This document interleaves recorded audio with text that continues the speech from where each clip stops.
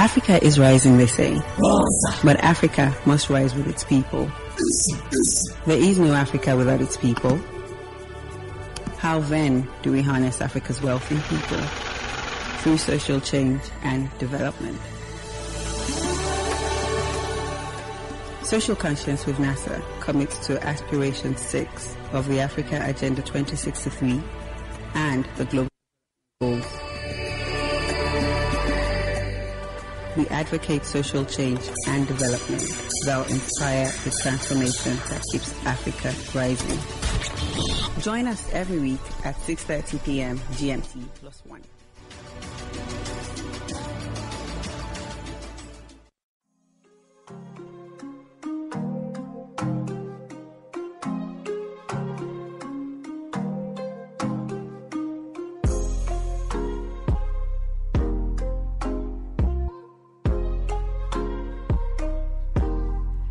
Hello, Nigeria, hello, Africa, and the rest of the world. You are welcome to the very first episode of the talk show edition of Social Conscience with NASA, SCW, and it's a bit of a mouthful.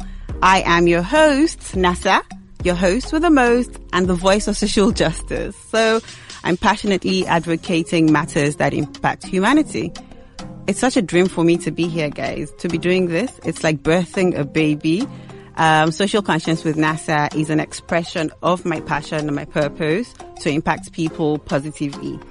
And the goal for me is to inspire, to inform, to enlighten, and ultimately advocate positive social change that will impact socio-economic development. But I'm sure you're wondering how it all started. For me, and as wearing my consultant hat, I need to give a bit of context to this, right? So it was in the early hours of March 25, 2020, just in the wake of the COVID pandemic, and the government was beginning to encourage, shutdowns and social distancing, etc. And I was having this conversation with a friend of mine who was going to work, and this was when I was already working from home. And I couldn't understand it because I thought, you know what, aren't we all supposed to be acting responsibly? Why are these businesses insisting for people to come to work, right? So I got a bit bothered and a bit restless about it. And I was talking to another friend who then says, you know what, why don't you share your views publicly? Why don't you write about this? I'm like, really? Why am I writing about it? Like, isn't this what everybody is talking about? But I decided to take that leap of faith and I started to write. And that's how Social Conscience, the articles with NASA, was birthed, right? And so again, it was my restlessness that pushed me to start to write. And I wanted to share my views publicly. But you see, Social Conscience for me is more than writing, and I'm bringing it to radio because it's an advocacy platform for me to then pursue my passion to be a catalyst for change in society, to drive positive social change. So the focus will be on, the mega trends and development issues that impact our society and how we can harness those or curb them by leveraging insights from various sources. So the theme for this very first episode, or this month actually, is around the youth, given that Africa has a large youth population. And the specific topic on the back of Nigeria's 60th independence, in fact, Happy Independence Nigeria, which was yesterday, the topic is Nigeria 60 years later, the youth and the promise of tomorrow. And this topic came to mind because I'm thinking, Nigeria is 60. When I was young, I remember, different songs around the youth are the future leaders, we're the leaders of tomorrow. And I look around me and I'm thinking, where are the young leaders, right? So Nigeria is one of Africa's, countries, and celebrating its 60th independence anniversary. You want to ask if it's taking stock of all it's been doing.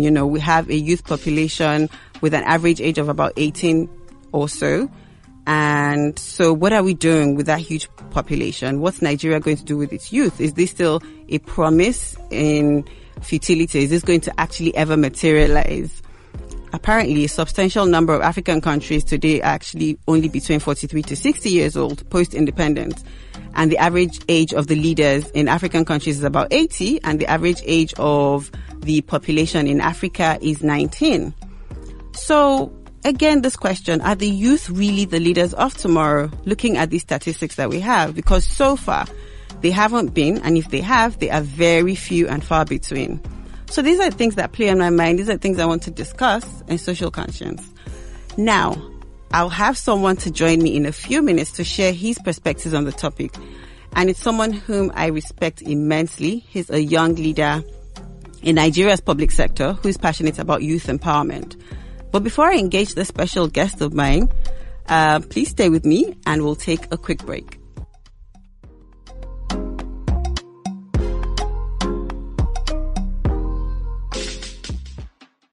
We are the wind in the sails of your business.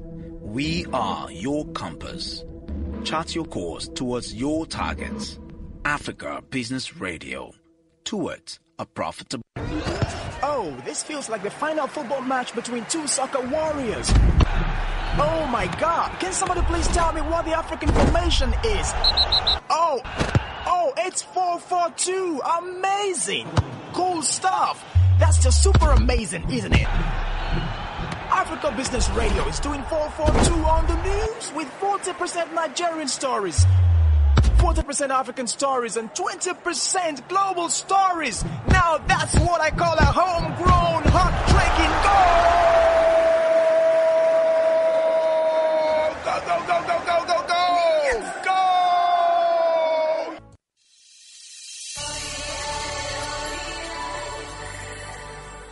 Africa is rising, they say, but Africa must rise with its people. There is no Africa without its people. How then do we harness Africa's wealthy people? Through social change and development. Social Conscience with NASA commits to Aspiration 6 of the Africa Agenda 2063 and the Global Development Goals. We advocate social change and development that will inspire the transformation that keeps Africa rising. Join us every week at 6:30 p.m. GMT +1.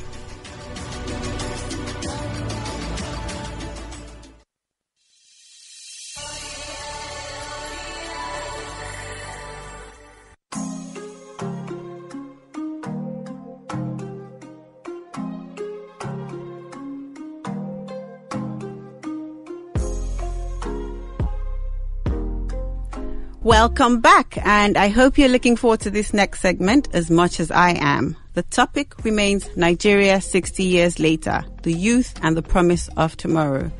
To share his perspectives on the topic is none other than Akintunde Oyebode, an economist and finance professional with over 2 decades of experience working in various industries within the private sector. His foray into public service formally started in 2015 when he joined the Lagos State Employment Trust Fund, LSETF, as its pioneer executive secretary/CEO, during which he achieved great feats in driving the development of MSMEs as a catalyst to tackle youth unemployment. In 2019, he voluntarily left his role and joined the Ekiti State Government as Special Advisor and Director General of the Ekiti State Development and Investment Promotion Agency.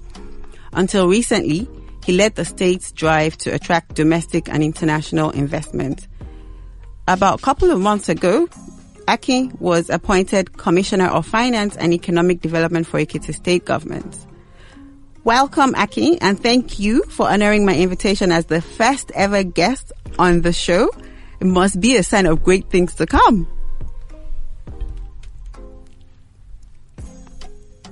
Thank you very much for having me. Thank you very much. Yay. Aki, I know you're a very busy person and you don't know how grateful I am to have you here. I know I've been trying to reach you endlessly today, but I appreciate it. I thank you for creating time. And I also know that, the topic we're discussing today is something that you're passionate about, especially, I've known you since my banking days and I remember how you used to do blogs on Why Niger and all of that. So I thought you were the perfect person to have this discussion with and to open the show with.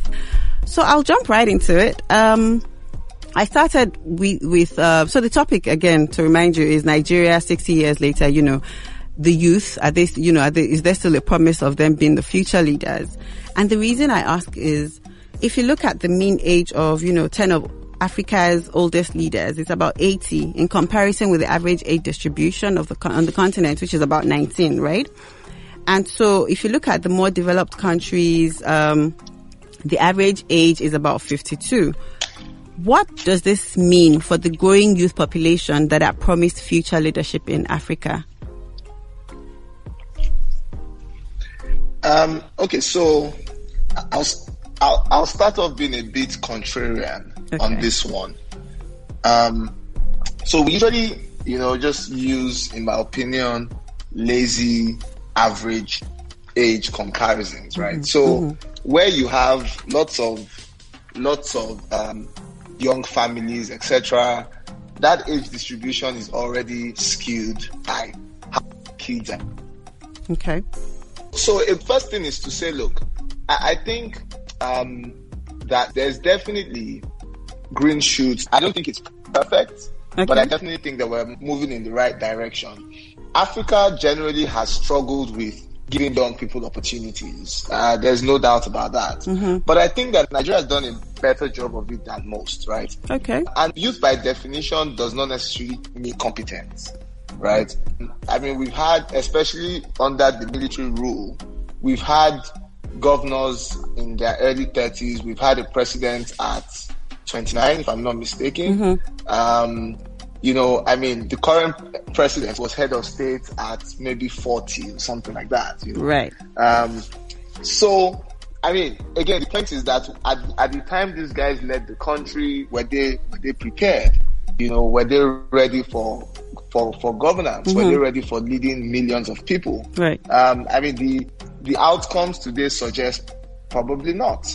So I think for me, the fundamental thing is first understanding how do we prepare young people for leadership. It's not really like, we must give people the opportunity, but how do we prepare them for that opportunity? In today's Nigeria, I mean, we've had governors today. I mean, Governor Bello in Kogi is in his early 40s. Correct. My own principal, I always say to him, was governor in his early to mid 40s. So, we've had ministers like Emeka Chikelu and Frank Nweke, who were, I mean, Donald Duke was governor in his 30s. That's so true. I don't think that age has necessarily been a barrier. For many people too, and it's not. I mean, it's at what age, and it's what have you done to sort of earn your seat at the table. Got it. So I think that Nigeria has done a fairly decent job in the number of young people who have been in positions of leadership. But for me, the question is: have we been deliberate about building a pool of leaders? Have we been deliberate about when you in banking, for example? Someone identifies you as a high performer, correct? Or a high potential, talent. You get put in a specific talent pool, right? Yeah. You get asked to work in different divisions of the institution. You probably get a better bonus than your peers. You feel special in some way. You feel like you are being prepared for something, and that automatically starts to throw some responsibility on you, right? That you have to deliver on that potential. I don't know that there are many government initiatives that do things like this. I like the fellowship, for example, that the Ekiti State Government runs. Yeah, they brought Kashmir, I think. And for me, those are the kind of things that start to generate, a pipeline of leaders.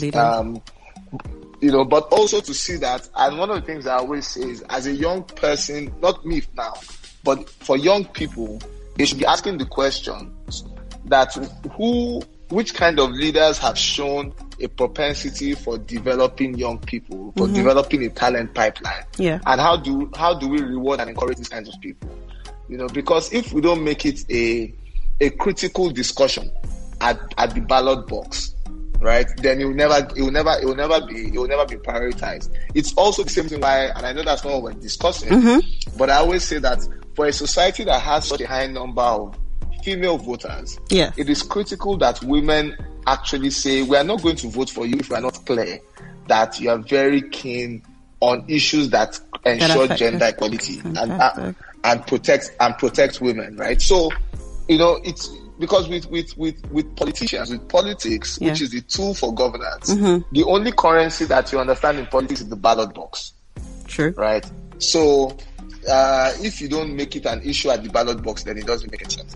Fantastic. Okay, so you say, I like everything you said. It sort of aligns with a lot of the thoughts I've been having. And so So my next question will tie into when you talk about having a seat at the table. So I'm reading this Brookings Institution publication in 2018 around leadership in Africa.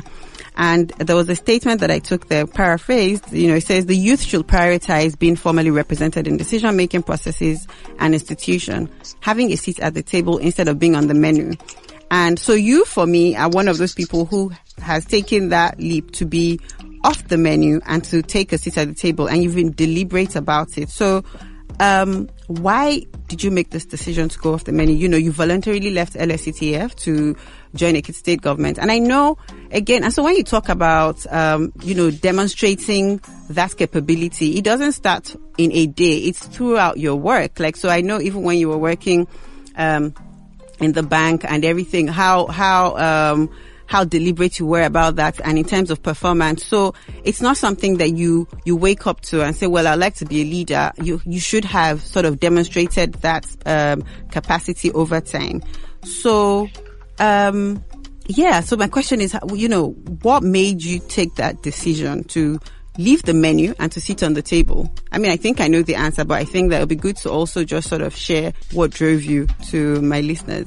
I mean, I will shamelessly borrow the title of Nasser El-Rufai's autobiography. Okay. And say that, I was also, and I am also an accidental public servant. Because as you know, my career was in finance primarily, and I enjoyed banking. I enjoyed making money for myself and other people. And when it was time, in 2015, right. I then took a very public. I'd always been partisan. I'd always had a membership card of the political party, but it wasn't something that I fronted. Right, it was something that I did, and was a personal decision, and I kept in my back pocket. Yeah. But in 2015, I became very frontal about it, and I then started to work a lot more actively. I'd worked on a campaign, so in 2011, I had volunteered for Novo Ribado's campaign when he ran for president with Fola Adiola, and I volunteered because those were two people that I, thought shared the values of leadership that I wanted to see. Mr. Adiola, seasoned banker, everything he touched turned to gold. Right. And I thought that these are the kinds of people that should be in control of our country. So I worked actively for him. Before then, in 2010, I was very excited to have Dr. Fayemi become governor of Ekiti State, because I felt it was very good for someone like me, or someone like us, who had a very strong intellectual sense of the world, who was, what you could say was, had the right levels of exposure, was well educated, and understood what the issues were. So that for people like that to run, for me, was a great thing. It was noble. So I supported him. I supported the Ribadu Adiola campaign. But in 2015, I became more open about my political activities, and I think that it was also a recognition that more of us needed to jump into the ring. Right. And that at the end of the day, we're either going to shape our future or have it shaped for us. So I tell people that, look, if I'm lucky, right, I have now lived 40 plus years, right?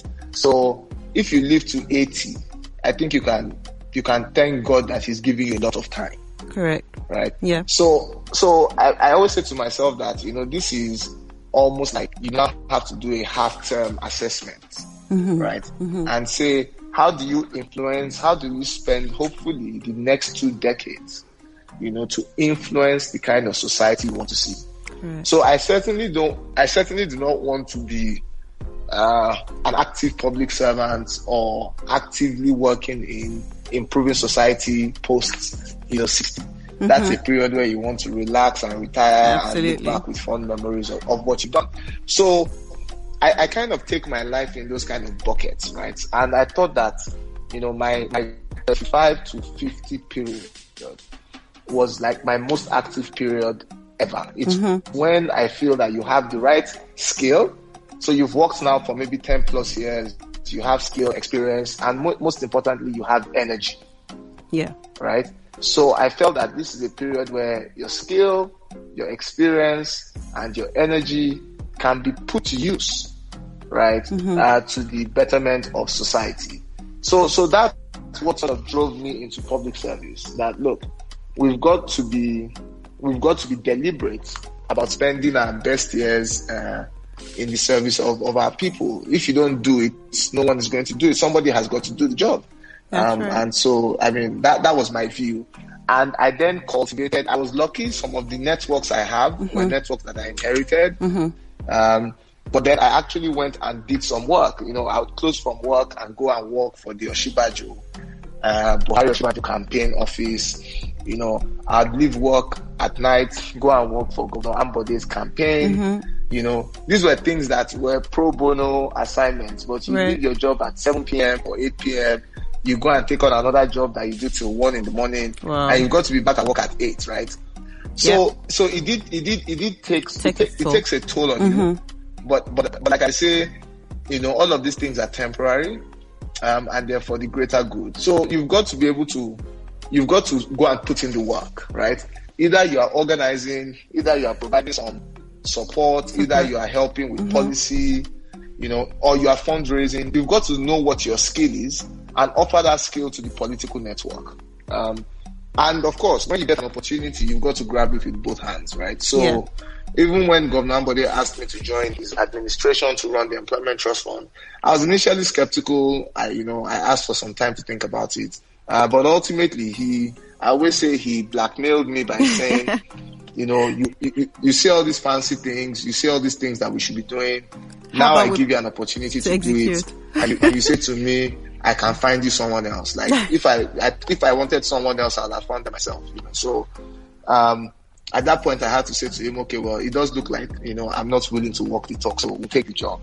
But again, you know, that's for me the main thing that pushed me, and I don't regret it. But just to summarize and just to close that on that point, you know, what I always say that being deliberate about it is also knowing that you've got one chance, you've got to make it count, and that you carry the weight of a generation on your shoulders.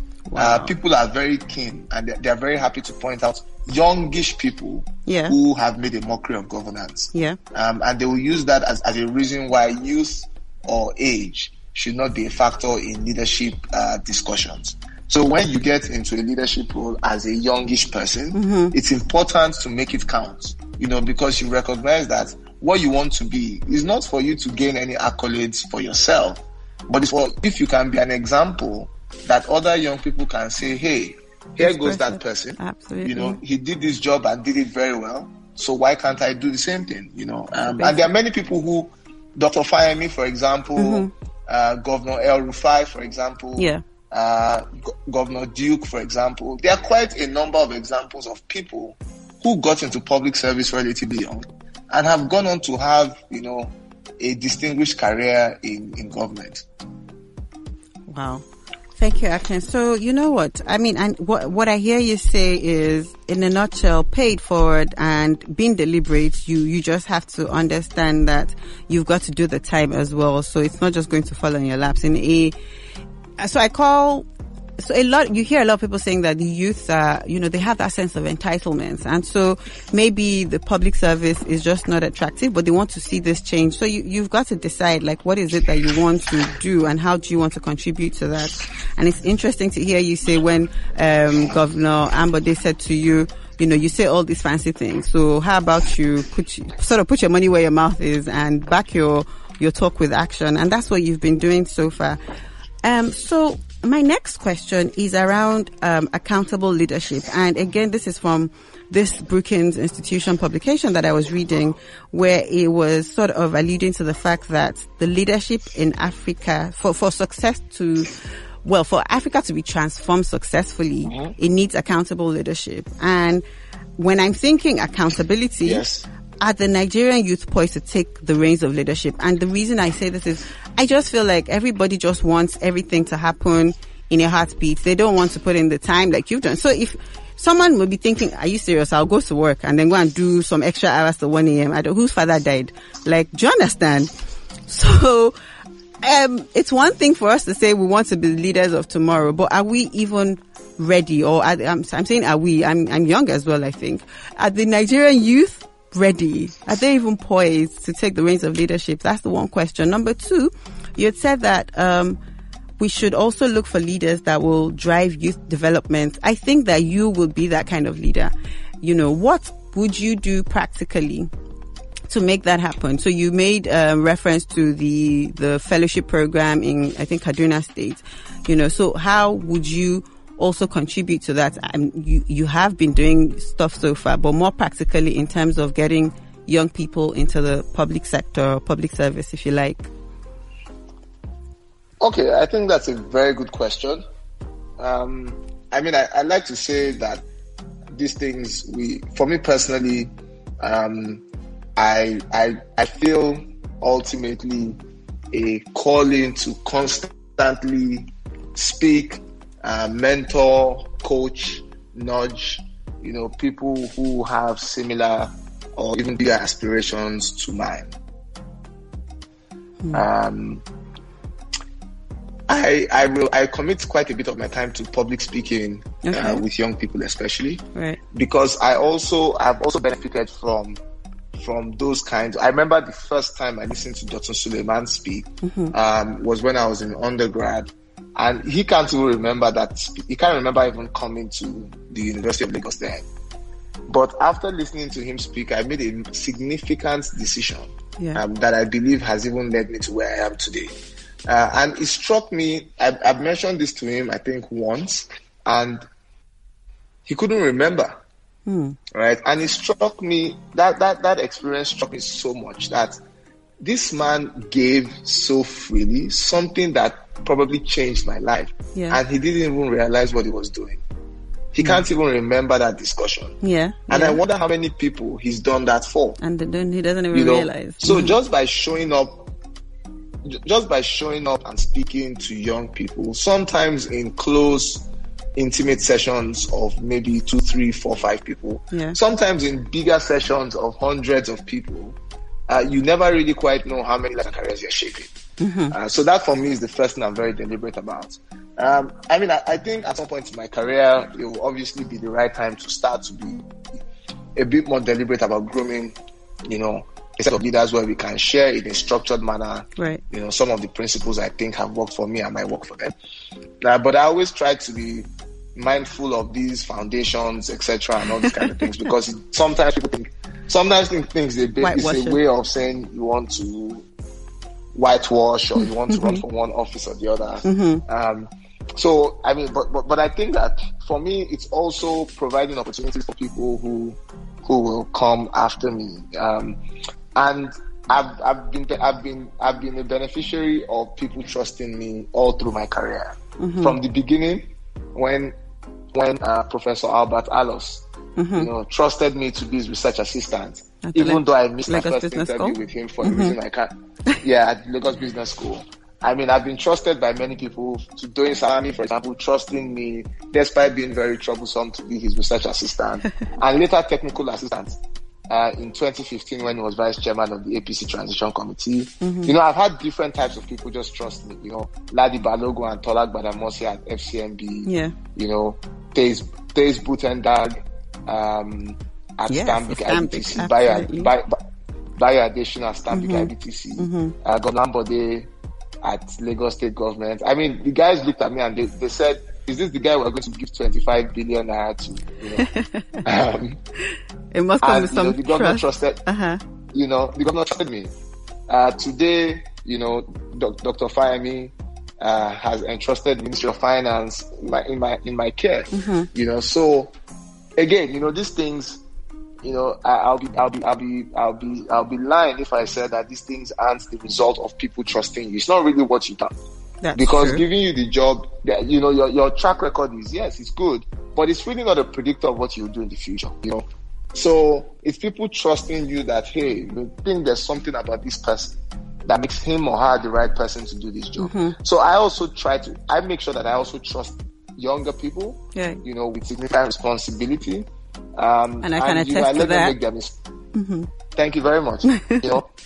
I think I let them make their mistakes, you know, and I've always been clear about it that, you know, in the teams that I'll lead, you know, I'll always have younger people within those teams, whether it's at Stanbic, whether it's at LSETF, whether it's within the Ekiti State Government, you know, I'll stay true to that philosophy because that philosophy that has gotten me to this point.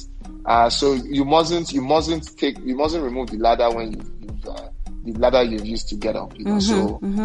What you should try to do is provide a stable and longer ladder for other people to also climb. Wow, fantastic.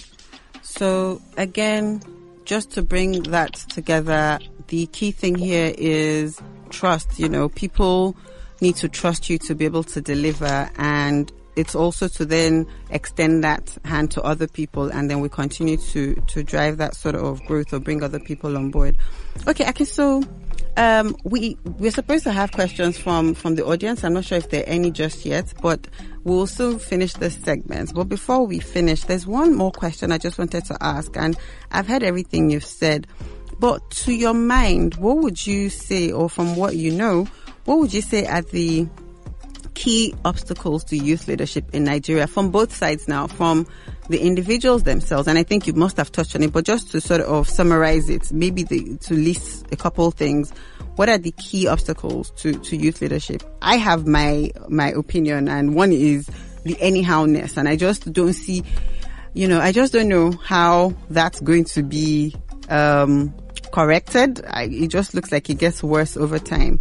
And then all other things, that sense of entitlement. And also from the public sector side, the complaint is it's not attractive enough, and, you know, it's not as nice as work in the public sector. I mean, private sector is not as structured, all of those sort of things.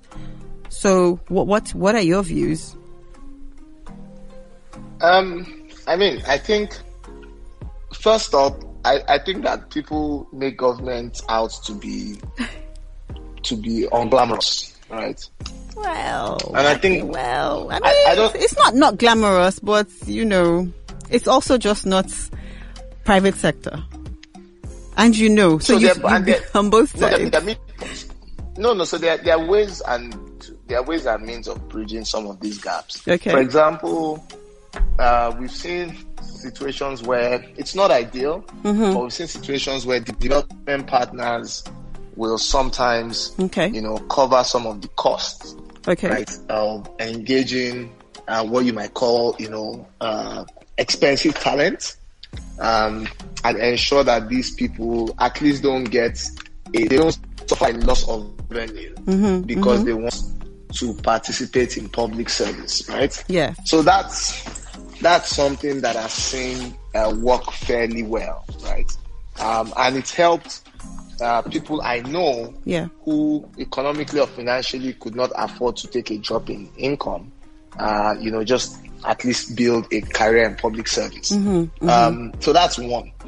I've also seen situations, and honestly, you know, sometimes your stint in public service actually gives you a significant platform to earn much more salary or much more in future, right? Where if you've done a fantastic job in a state or in the federal government, then your next job is probably a government advisory role with, you know, a Fortune 500 company.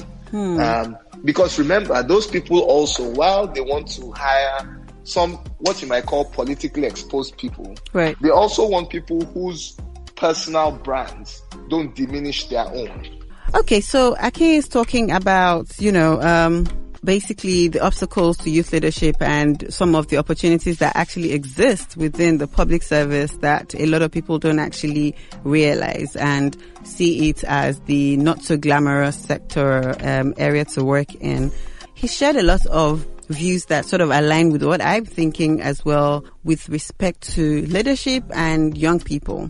And so for me, my sort of closing remark following my conversation with Aki is that, of course, dear young African, if you want to demonstrate to your country and continent that you're the leader of tomorrow, then you must begin to show accountability in your personal circles and smaller constituents. So you want to move from the menu to the table. It's not enough to be young And it's not about age, as Akin has mentioned. It's about competency.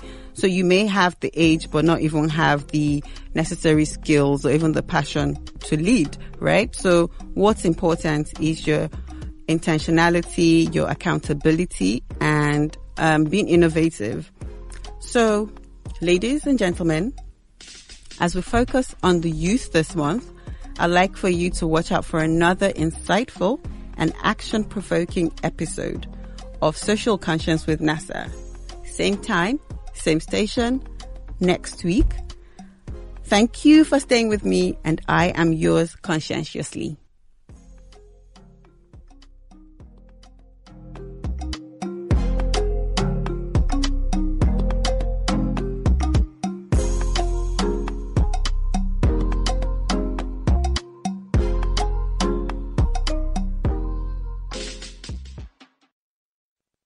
You're listening to Africa Business Radio, where you get up-to-date insights on the Africa business landscape. Log on to www.africabusinessradio.com. Your favorite shows are available on podcasts. Download them on our website and mobile app. Africa Business Radio, towards a profitable Africa. We are the wind in the sails of your business. We are your compass.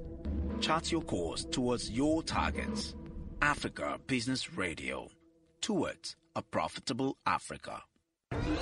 Oh, this feels like the final football match between two soccer warriors. Oh my God, can somebody please tell me what the African formation is? Oh, it's 4-4-2. Amazing. Cool stuff. That's just super amazing, isn't it? Africa Business Radio is doing 442 on the news with 40% Nigerian stories, 40% African stories, and 20% global stories. Now that's what I call a homegrown, heart-breaking goal! Go, go, go, go!